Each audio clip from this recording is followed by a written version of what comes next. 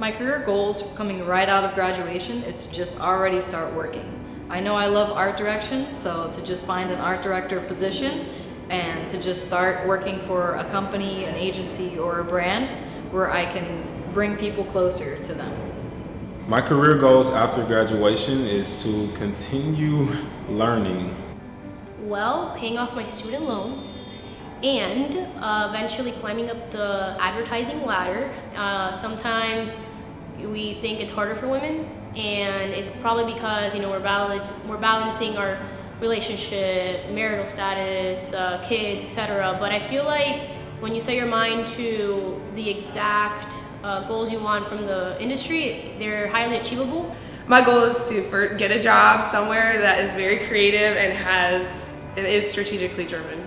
I want to be the best in the field. I want to be a strategist. I want to be a creative. I want to be not just an art director. I want to be a creative director, and here you can do that.